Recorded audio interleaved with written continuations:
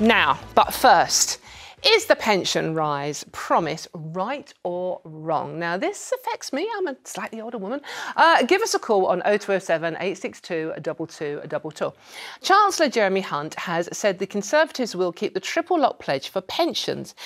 It basically means that pension rise is in line with average earnings growth, inflation, or 2.5%, whichever is the highest. It's due to rise by 8.5% next month, in line with earnings. Labour insiders have said that Sir Keir Starmer will match the commitment in a bid for the grey vote, but it's all a bit vague at the moment. However, critics say that the triple lock is just not financially sustainable for any party. It's a drain on the taxpayer and far too generous.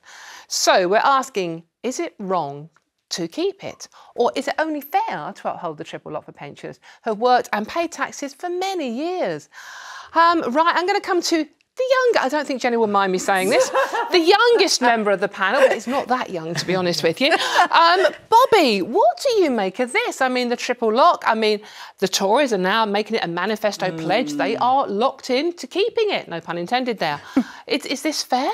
So the way I see it, it's almost like a balance between the maths and economics of it and a sense of fairness. So when we look at the triple lock, it was first set up in 2010 by the coalition government. Yes. And the aim was, they said, the state pension shouldn't be overtaken by the cost of living or the working population's wage increase. And that's why it was set up. You know, we've got the three locks, either inflation, average rise in wages, or the 2.5%.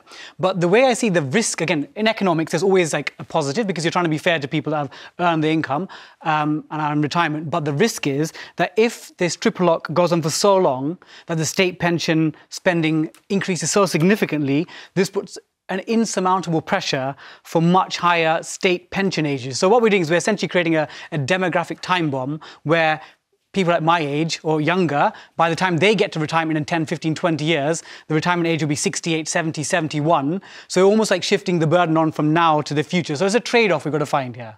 But, I mean, Jenny, surely pensioners, you know, the group of pensioners... And the pension's a lot closer for me than it is for you, by the way, Yeah, Bobby. hello, welcome to my world. Yeah. But, I mean, surely pensioners have paid in all their lives for this. Absolutely. Your national insurance, you've been paying it all your life. And also, we're living longer.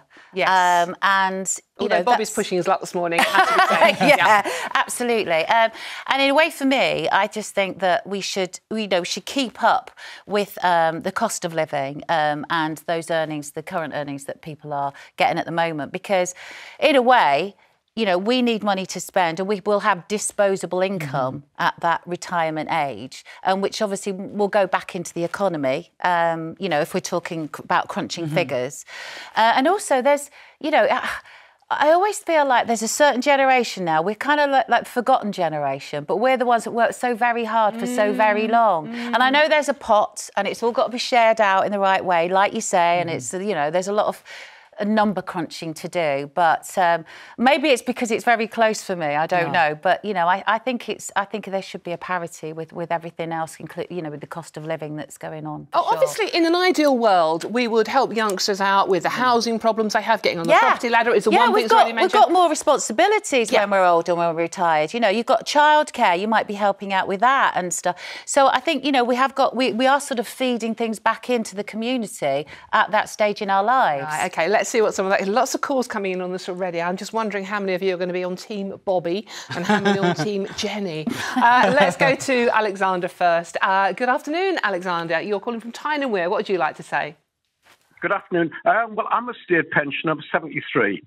I know that it's, people are saying, like, oh, the state pension is £224 a week. It isn't. That's totally wrong. My state pension has gone up from 165 to 189. So I don't know where you get this £220 from. That's totally wrong. You've got the figures totally wrong.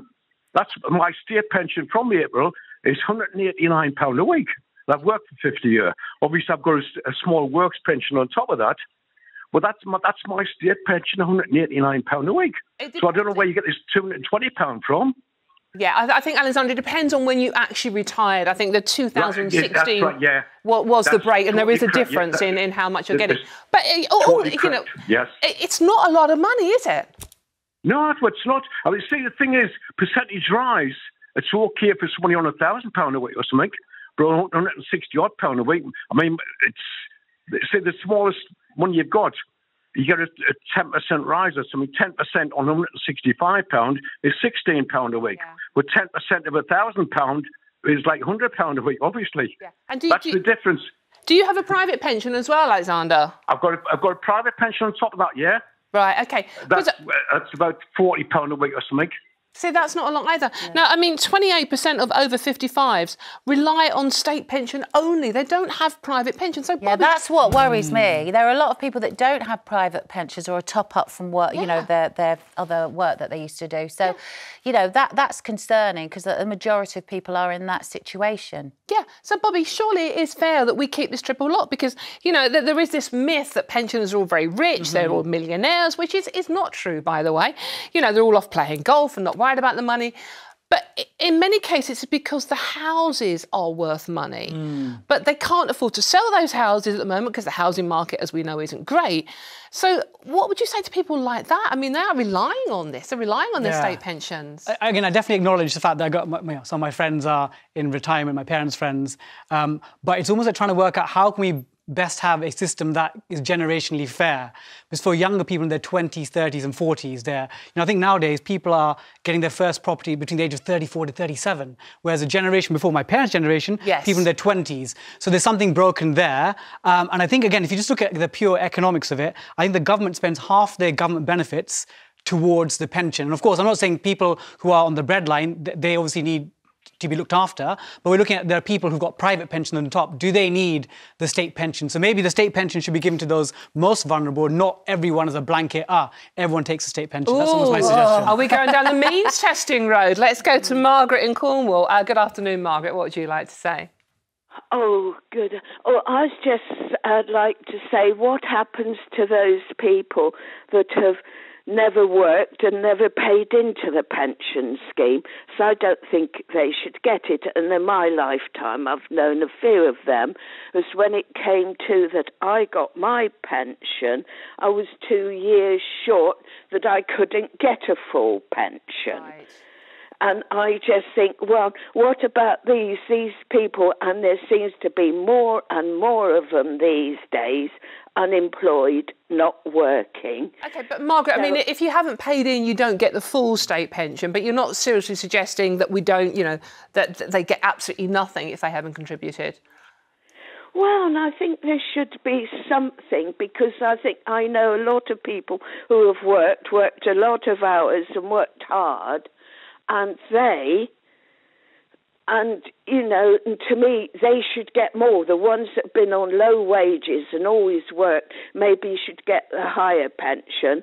And those that have got good wages, maybe a lower pension. I just think the system isn't quite fair. That's interesting, Margaret, because you're kind of agreeing with Bobby about this means testing thing. Jenny, what do you make of this? I mean, should pensions be means tested? It sounds fair, doesn't it? And I suppose, you know, you have got people who can afford to invest in their own private pensions, and maybe they have a reduced amount. For instance, is Mick Jagger claiming a state pension? He's entitled to. I mean, he's entitled. His accountants probably make sure he does claim it. You know, maybe a lot of people's discretion, and those people who are fortunate enough, they don't claim their state pension. I presume that does happen as well. But yeah, the means testing, it's possibly a route to go down. It definitely needs a shake-up, let's face it, in one way or another, doesn't it? Yes, yeah, no, absolutely. You know, and also it's difficult with saying, unfortunately, Margaret, you know, people who haven't, you know, managed to have employment for as long as maybe they should have and contributed to national insurance. It depends what the circumstances are, why they didn't get employment, you know. And you know what, Jenny? It's tricky, that. It's really It is, and you know, it's interesting that it was a lady caller that mentioned that, Margaret, and also, you know, Yeah. a lot of women didn't work. It's women that are affected now, and I think you probably know the stats better than I, Bobby, that women are still not earning as much as men, so they don't get as much pension as men. So there is that divide still there. Right, thanks for your call, Margaret. Interesting thoughts there. Let's go to some of your social media messages. George on Twitter says, the triple lock is just a bribe to the biggest audience who vote in elections. Well, meanwhile, Michael on Facebook says, I doubt it's affordable, but a counter-argument is that we provide one of the lowest pensions in Europe. Actually, that's a really good point. We're way at the bottom of the pension, you know, provided in this country, in Europe.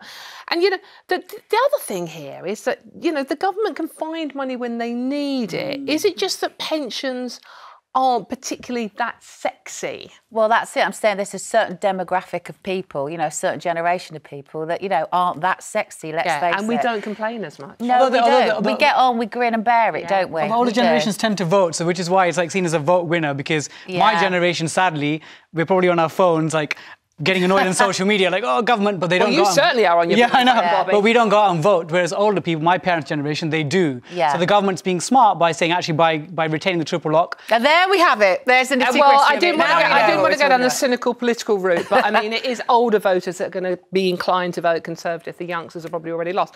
Let's take another call, shall we? Jane in Staffordshire. What would you like to say, Jane? Hi, just to comment, I started work when I was 15. We all did. And I didn't get my retirement till I was 67. We didn't have long time if we have off for children. We only had a few months off at a time. Yeah.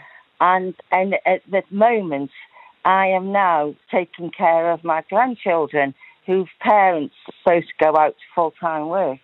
That's exactly so, yeah, I do. And I don't get this £200 I get £189. And if we don't get the triple lock, I think with me, it would be a matter of heating or feeding. Because I do have to pay my bills just the same as everybody else who's is working. It's things like when you're running your grandchildren around, it's the cost of the petrol you're paying, Jane, maybe. It's so many other things. Yeah. You've got financial responsibilities that maybe, you know, other generations of grandparents, should we say, or retirees didn't have, you know, and those financial responsibilities are like huge now because of the cost of living. And that's what I'm getting at, because you're actually, you're going on to another job now, which is a financial burden for you. Yeah, but like I say, when they come about we stayed in, but we started work when we were 15. Yeah. Most people that start work now are nearly 20 by the time they finish college or whatever. Yeah. So we were then working a good 5 or more times. Yeah. And most of my job was care work. And so, and the problems I've got now, health-wise, through what we had to do then, the health and safety won't let us do now, it's another issue that we can't carry on doing things we used to do, even if we wanted to do. Yeah. Very fair point. Jane, thank you so much for your call. I appreciate that. Very interesting points there. And thank you for all your calls on this. Later, is it wrong for protests to be held outside of schools? But after the break, we're going to tell you why you should...